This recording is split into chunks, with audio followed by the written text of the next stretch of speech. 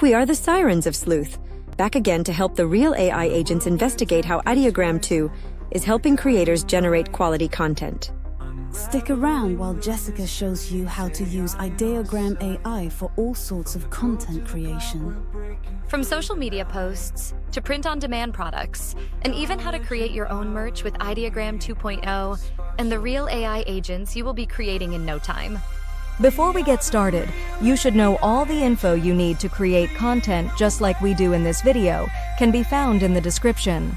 Stay tuned until the end of the video to see our full Sirens of Sleuth creative video project. Ready? Here we go.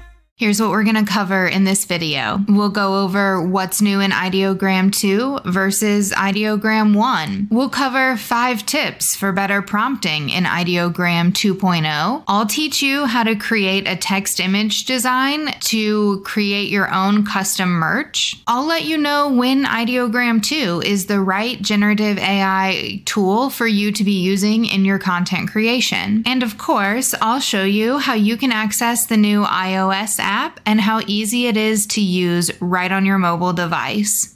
Be sure you catch the premiere of Neon Thoughts at the end of this video. First things first, let's open up the case file and see what's changed since we last explored Ideogram together. You'll notice that when you come in to the main homepage now, you have a few different options than what were there before. So if you ever want to compare the 2.0 to the 1.0, you can always come where it says model and click that down here. So you see that when I go back to model 1, we've got all of those old filters that are on here. Remember, there were so many of them. If you want to know more about all of these, feel free to check out our other Ideogram video, which is linked in the description of this video. It will help break down all of these for you. I will also attach the cheat sheet guide that we made for these different filters in the description as well, so you have access to that. But if we go back to the 2.0 from that 1.0 model, we can see that now there are only 6 different things to choose from down here, which you might think is a setback from how many there were before. But in actuality, I found that by using these 6 simple filter effects on the images, I'm able to produce some beautiful stuff coming out of here. And I don't have to think about as much which filter is going to produce the correct image. So I don't have to worry about putting in like typography when I put text in. All of those things are really speeding up the creation process in here,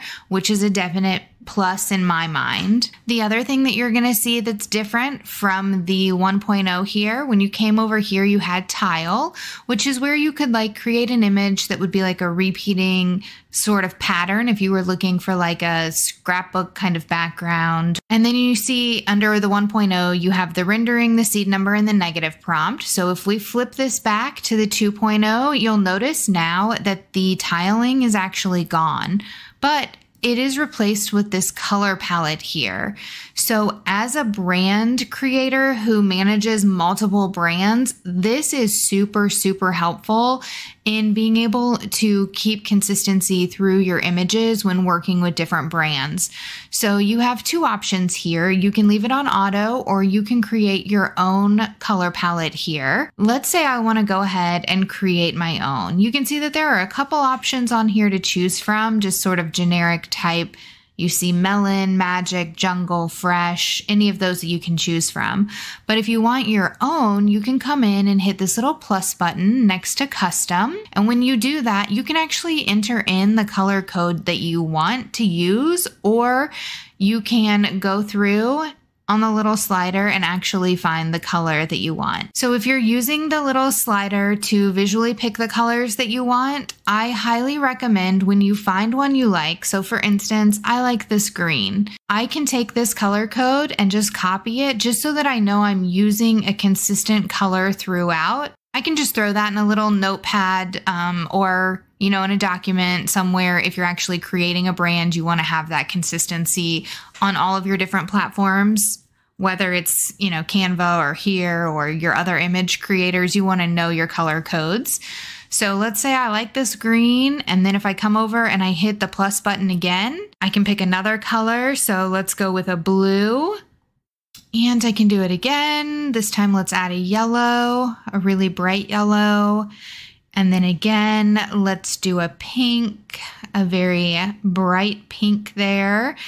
And then you can do one more here. So let's go ahead and let's do maybe a purple for this one. So I'll pick a purple there.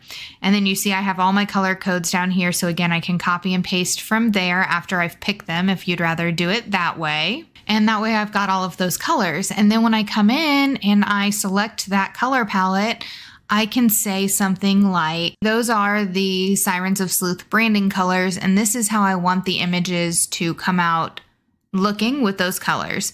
So I'm going to say something simple like create a text graphic that reads, here to solve the case with a background of file folders of different colors. I'm going to set my aspect ratio here, and I'm just going to do it at a 9:16 so that we can compare these four images pretty easily. And then you can see here that you can change that size to anything on here though, and you have a slider to adjust that size as well. But let's stick with that 9:16 aspect here. And let's go ahead and set it on quality, and then I'm going to generate that. And you can see that the generation screen is minimized down here, but if I go up to the top and hit my images, it will be large there. So there you can see that it tried to pull in all of those different colors to make that design image there. Let's go ahead and set it on auto and see what we get. And then we'll do one on general. We'll do one on realistic. We'll do one on design. We'll do one on 3D. And we'll do one on anime. And as soon as these are ready, we'll come back and take a look at them. Okay, so you can see here that the first set, which was done on the auto setting up here for the filter, created 4 different options, all with the correct font on each one. Everything is spelled correctly, looks good there. Each one includes those different colors that we used in the color palette. So we've got purple, we've got blue, we've got yellow, we've got pink, we've got green. We've got, same over here, pink, a little bit of a weird kind of navy blue purple. That one's a little bit off on the colors, honestly, I feel like. But this one pulled them all in well. We've got blue, we've got green, we've got yellow, we've got pink. Missing the purple as much over here, kind of just lean towards more of the dark blue. But then the middle one here, you can see it's got actual like teal binders, pink binders, much more realistic on that one. I've noticed that using the auto prompt really typically will give you 4 very different designs to kind of give you a base idea of what you might be looking for. And then the second one here, we have the general setting on, and you can see that it's kind of generic, but very simple in the design. The font is all spelled correctly again. Everything looks good on that. You can see that the color has brought in all of those colors on them. This one leans a little bit more towards like the red and green. There is no purple, no real pink. I was kind of looking for more of a neon type theme with the color palette here. But you can see it is pulling in the correct color scheme as far as which colors it is using, just not the hue or tone that I would really like them to be in there. And then this third one that we generated is going to be your realistic version. This is good for photorealism, real life situations, people, that sort of stuff is what this setting really does well. And you can see again, 4 very different images here. This one kind of did like a retro vintage on the color, more of the red and gray. That really didn't pull in the color scheme very well on any of these. If I were to choose one that did the best job of the colors, I'd have to go with this middle one here, but you can see that the font is not correct on this one. And it really, the card catalog type look just isn't what I was going for. All in all, this one's pretty cool. It has a little note that says here to solve the case, and then a couple different file folders that are of the color scheme that we wanted, but it's missing some of those integral colors like the green and the more neon based purple and blue. So overall, the realism wasn't very good for this one. But if we go up to the next setting that we did here, the design, this is where Ideogram 2 is really excelling on things. This is perfect for creators who are doing print-on-demand items, for people who are doing their own merch designs. We're going to get into that here in just a bit, but design really is where it's at for me as far as using the Ideogram 2.0. So if you take a look at these, really pulled in the color schemes well here, kind of added in a little bit of the orange and didn't include the pink that I wanted there. But this one here has a good blend of the colors, not as neat as a image as I would like, but this one here is a pretty good overall image. I mean, it says here to solve the case. It's even got a little detective hat here and the magnifying glass, and then the nice use of those colors that have all been pulled in. Maybe not as neon as I was going for, but it is holding true to the color palette scheme of what colors are being included on this image. Over here, very basic. This would be a good graphic to use. It is missing the pink and kind of dulled out into a red and orange kind of color versus what we were going for. But all in all, very usable images there. The next one that we ran is the 3D. As you can imagine, what that does is try to produce images that are three-dimensional in the output look of them. So we can see here that it really looks like the font is coming off of the page here on all of these, whether that's from the kind of shadow added here or the block look back here. All of them do have that three-dimensional feel. You'll notice that the color scheme held somewhat close to what we were looking for, but it seems to be really undersaturated in the actual colors we were trying to use. This one over here has just a touch of the purple and a touch of the pink, but holds probably the best to the colors, I would say, out of these four. And then finally, we have the anime setting. So you can see here it actually produced sort of like a cartoon anime type look. Very hard to read here. You almost could see that as an X on this image instead of an R for the here to solve the case, but still very cool looking. Has the green, blue, not the neon again that I was looking for so much. So you can see there that just by running that same prompt on these 6 different settings, all of the images that were able to be created that quickly with that font on them. Same thing if we were to go into the color palette and just choose one that was already set up here. Let's say, for example, the Ember. If we choose that and we come in and we generate, let's go back to the design here. And we come in and we generate, you can see then how it uses the same text and the same sort of imagery in the back, but it changed the color palette here to that new color palette. So really brought in those pinks, the hues that you can see here. When you click on the image, it shows you the color palette so you can kind of see where it was used in the image. And then let's say, for example, I really like this image, but I want to just have it a little bit more upscaled and a higher quality resolution. I can come in, and once I've clicked on the design, you'll see at the top this upscale button right here. We're able to click that upscale button. And you'll see then that it actually kicks it back into the version 1 with all the options on your settings. So again, be sure you check out all of that information that's in the description about that. But you can go ahead and give it different levels on the detail. You can give it different resemblance levels on the weight. So I want this to look exactly like this one, and I want it to be very detailed. So I'll bump both of those up to 100. And then you can see there's an upscale button once you hit that. The upscale is the only time when you actually go to generate an image on here that it's only producing 1 image instead of 4 images at a time. So it is doing that upscale right there. If we come back into my images, we'll then see the upscaled image. So we can look at both of these side by side, and you can definitely tell a little bit of a higher quality on the upscale.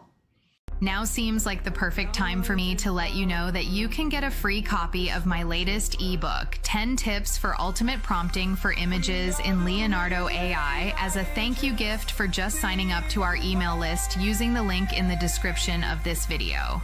Now let's talk about prompting. First, let me tell you how I knew that my prompting strategy would have to be a little bit different than what I typically had done in Ideogram in the past on version 1. So I came in and I just searched my images up here and I just put in sirens, because when I made the last Ideogram video for you guys, I used Sirens of Sleuth to begin with. So I went ahead and just searched that, and it brought up everything that I had in here for the Sirens of Sleuth.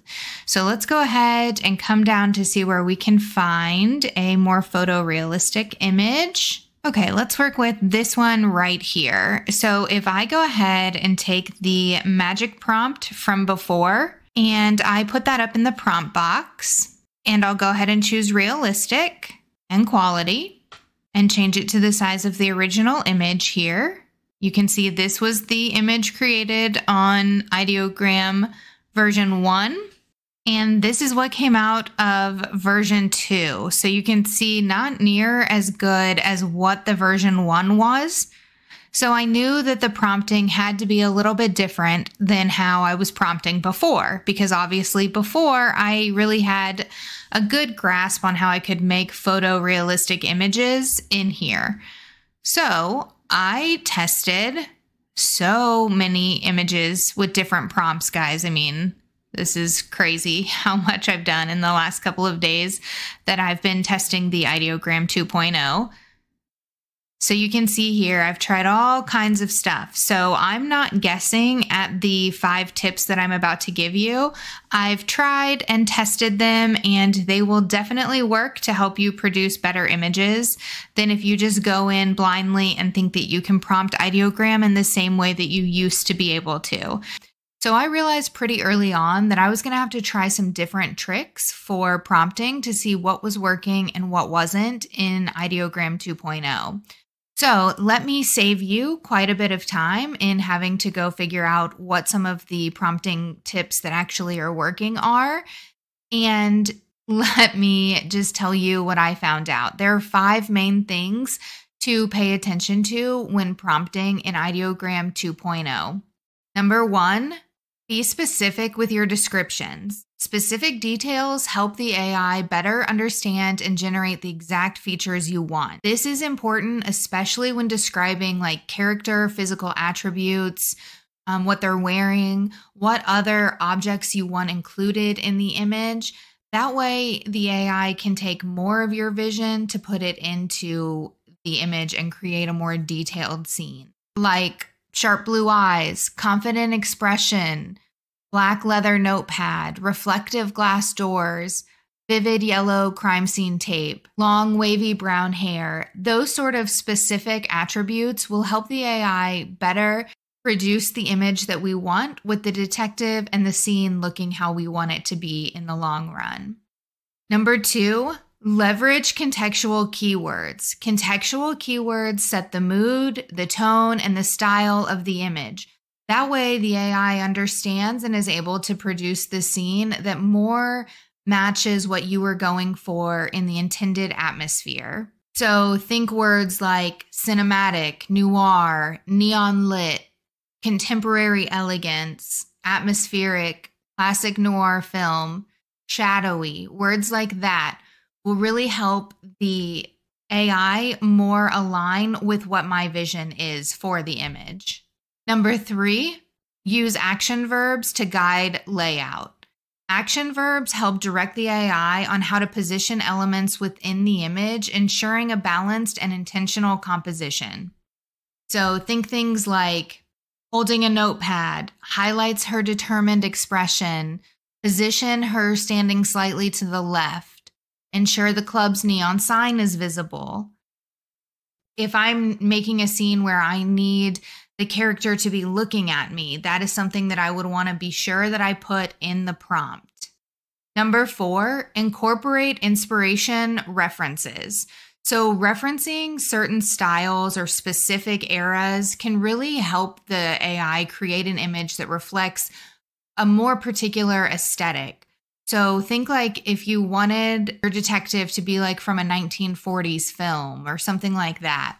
I could use words like inspired by a classic detective novel or reminiscent of 1940s fashion or vintage glow or dramatic tension. I could also add things like retro elements or blending past and present. Key trigger phrases like that can really help change the overall appearance of your image in Ideogram. Number 5, you guys hear me say this all the time when talking about prompting and producing these AI images. Iterate and refine. Refining your prompt always allows you to tweak the details, improving the final output by adjusting elements like lighting, motion, and clarity. Speaking of iteration, now seems like a great time to mention Ideogram has launched an iOS app. Head over to the App Store and download it so you can create on the go. With the Explore feature on the app, you can get ideas for your next creation from anywhere. Imagine being able to make custom memes anytime and any place. With the new app, you are no longer tied to your PC. By the way, if you want to learn how to make your own talking avatar video just like this one, we have you covered. Check out the videos we have linked in the description after you finish watching this video. Now that we're done going over the 5 prompting tips to help you produce better images in Ideogram 2.0, and you guys have seen all of the new features involved in the upgrade, including the color palette and the new styles, let's go ahead and I will show you really quickly one of my favorite things to do with Ideogram 2.0, and one of the main uses that I as a creator find myself using it for print-on-demand products. So I'm going to show you how we can come into Ideogram and make a t-shirt design for the Sirens of Sleuth, and then we can take that over into a system like Printify and have our merch ready to go and able to provide a link to the public where they can purchase the t-shirts. So I'm going to put in here a simple prompt. I'm looking to create a futuristic female detective with dark red hair. She's wearing high-tech gear, including augmented reality glasses and a holographic display emerging from her wrist. She's surrounded by digital elements like data streams and circuit patterns. The text, Sirens of Sleuth, is placed above the detective in a sleek modern font.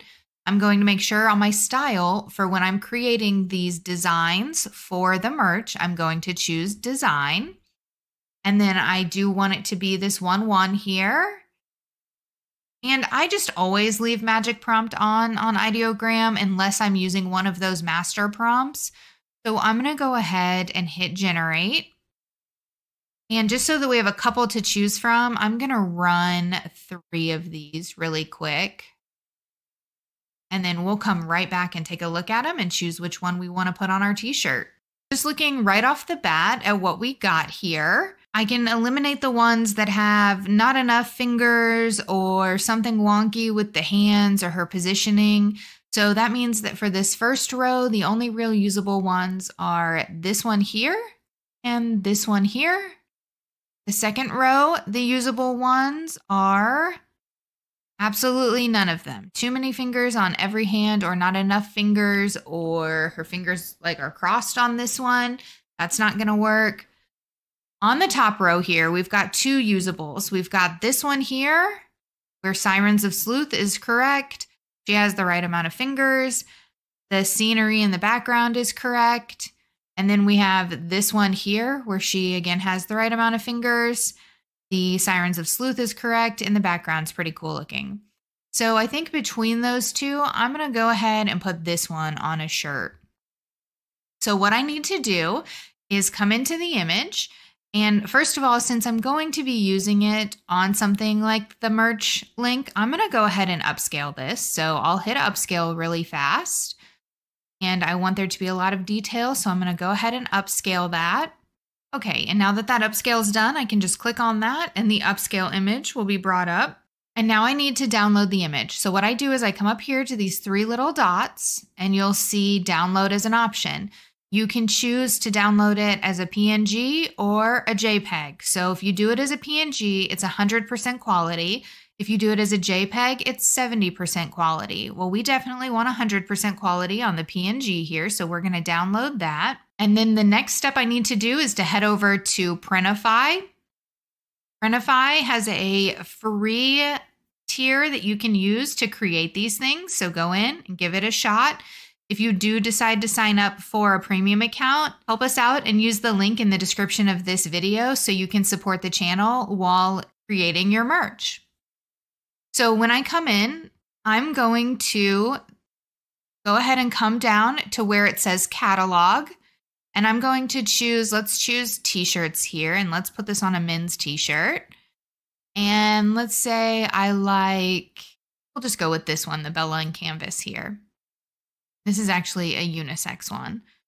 So once we choose the item that we want to put our design on, you come over and you hit this Start Designing. Pull over the image that we just made, and you'll see that it's adding it to my library. And then there we go. It pops it on the shirt here.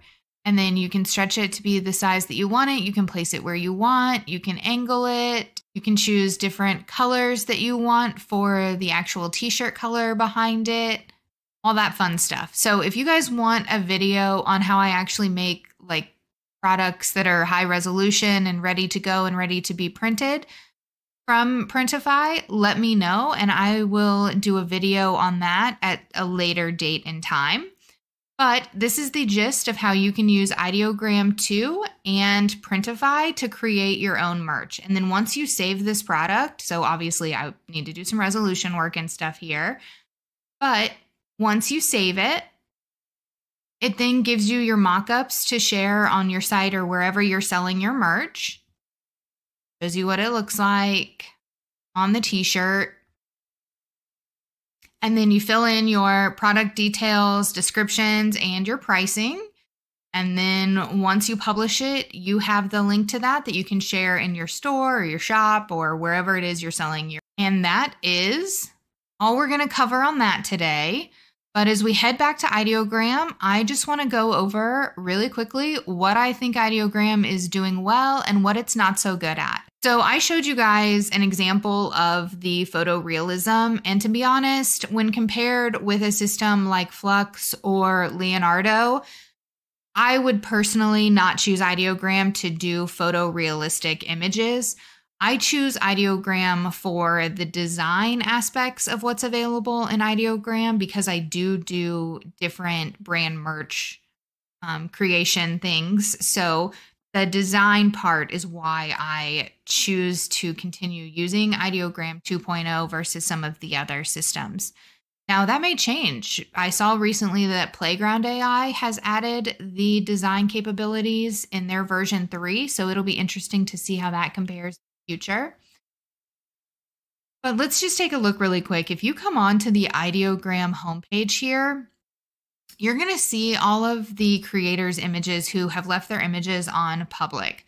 So one way that I like to see when I go into a system, what it might be good for me to use it for is by looking at other people's work. So if you come in and you go over to the realistic tab here, you can see that you can choose rising from the top hour, top day, top week, top month, top of all time, or the top of the people that I'm following on here. So let's just go ahead and look at the top of all time because that'll give you a pretty good idea of what it's capable of doing. So if you come in and you just scroll to look at the realistic, I mean, you can tell the detail here in the skin looks very realistic. This, however, does not look realistic at all. The wolf has a good look to it. As you're looking through, you can really see that the photorealism just isn't what you're going to get on a system like Leonardo or Flux One.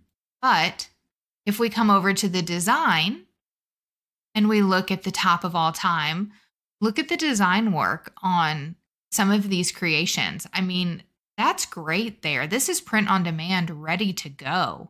You don't have to do anything to this other than create it and put it out there, and it is ready to go. You can make graphics to sell. You can do templates. You could do print on demand stickers. You could do t-shirts. You could do coffee mugs, any of that stuff with these designs from Ideogram. I mean, these are wonderful.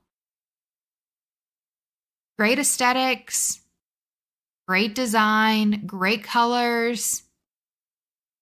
I mean, I feel like I could see that on a t-shirt walking down the street today. The other thing it does really well is the 3D model here. So if we take a look like that, That's beautiful right there with that Mario. Definitely has a 3D feel to it. The little dog coming out of the egg is adorable. I mean, the 3D of the lips and the mouth here. And how cool is that? Like, it does a great job at 3D text, especially. I mean, pretty good there. You can also, after you've created images, go over to your images and everything is stored in one spot. So you can come down and you can select like your generations, your edits, your uploads, your upscales. Or another nice thing is you can search. So if I just search here, and let's say I'm looking for something I made for the Sirens of Sleuth a while ago, I can just put in Sirens and it is going to pull up everything that I've done with the Sirens of Sleuth. And you can see that there is a ton. So when I say that I tried those prompts to figure out what was working well, trust me, I tried those prompts to see what was working well to be able to bring you guys the best information I could. So I might not be the first one out with an Ideogram 2.0 video, but hopefully you find mine the most helpful in actually learning the system and knowing what you can utilize it for. So I know the last couple of videos, I have not included the creative project at the end for you guys to actually see. So I wanted to bring that back today and just bring you an upgraded version of a new Sirens of Sleuth song that we released entitled Neon Thoughts. So enjoy a couple of minutes to just sit back and relax and think about what your next creative project is going to be. You did such a great job sticking around and staying for the technical stuff. We think now you should take a couple of minutes to just sit back and relax and enjoy this compilation of images put together with this song that we created just for this video.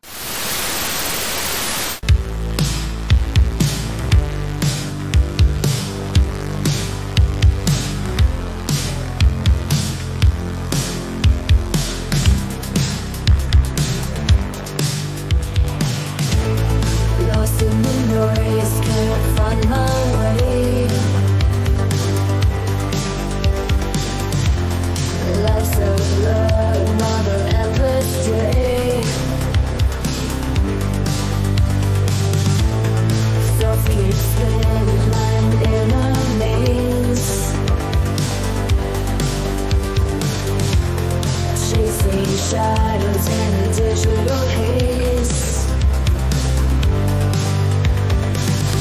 What's the point? Where's the lights? I'm drowning here, but I've got to fight every fear, every doubt. They scream so loud I can't tune them out. Hide from the truth, but it's closing in this life of sin. Where do I begin?